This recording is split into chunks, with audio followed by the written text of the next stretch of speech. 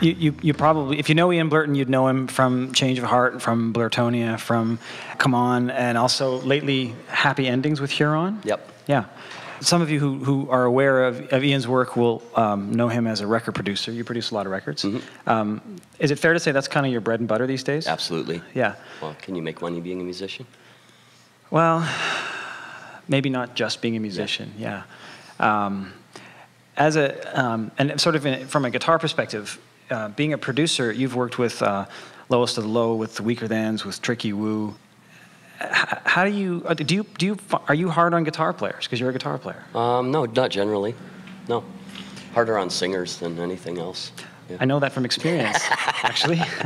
I hired Ian to help me. I thought I had finished a record a couple years back called Blood's Too Rich, and then Shauna at Six Shooter said, "I don't know if we're done." I'm like, "What do you mean? It's great." And she's like, "I don't know if the vocals are really the right thing." And I'm like, she's like, "Who do you want to get? We'll work." I'm like, "Okay, well then I'll get Blurton to do it."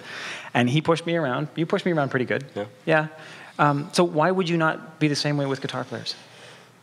I don't know, actually. I think the vocal's probably generally the most important thing in a band. You know? Yeah, I guess that's true. Yeah. That and a good beat. And a good beat. Oh, Meat Puppets. Nice. Well, I just wrote a couple of notes because I'm not a professional journalist, so this is more difficult for me than it is for you, I promise. I doubt it. Yeah, okay. Do you like the Meat Puppets? I love the Meat Puppets. Well, yeah. I wondered. Kirkwood was a Les Paul player. Yep. And your tones are similar. Yeah, I love his playing. Yeah. Would it be... And a Marshall full stack at a point when no one was doing that. No one was doing a full stack? Yeah. Well, not no one, but, you know, not a lot of people. What were they doing? What do you mean? What were they doing? I mean, just they had a full stack Marshall sound live, and he used a Rocktron as a... He split it. And it was pretty interesting guitar sound. When you say to split it, you mean like the... He had the Marshall amp, and then he had a direct signal with the Rocktron. Oh, okay. Yeah. So the console front of house would be getting a microphone on the front of the cabinet, a DI. and then just a DI, which was fuzzed out? Totally fuzzed out, completely dirty. Yeah. Oh, interesting. Yeah. As a producer, again, as a record producer, technology's changed. Mm-hmm.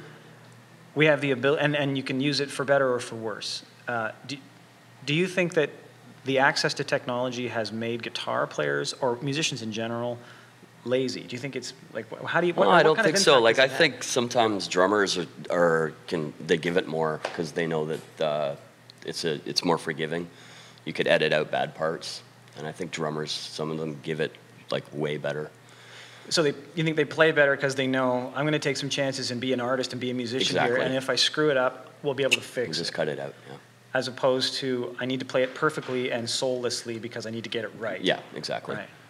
It's interesting, you think about records that were made, obviously, thousands of records before the technology existed or before people had the patience to cut tape for days and days.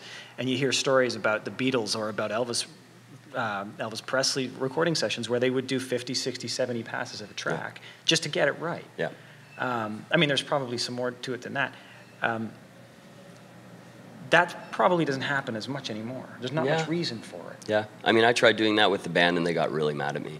And they wanted to go in that direction, and by the time they got to the 50th take, they were just like so mad at me. Because they took it personally, or because they were tired? Just they were tired, and they couldn't handle it. Yeah. Do you want to pick your guitar up at all? Does that interest you? No. Nope. All right. What do you want me to do with it? Well, I don't know. I mean... Why don't you play? No, I don't want to play. You play. Well, I'm the interviewer. I get to ask you questions. No. No. All right.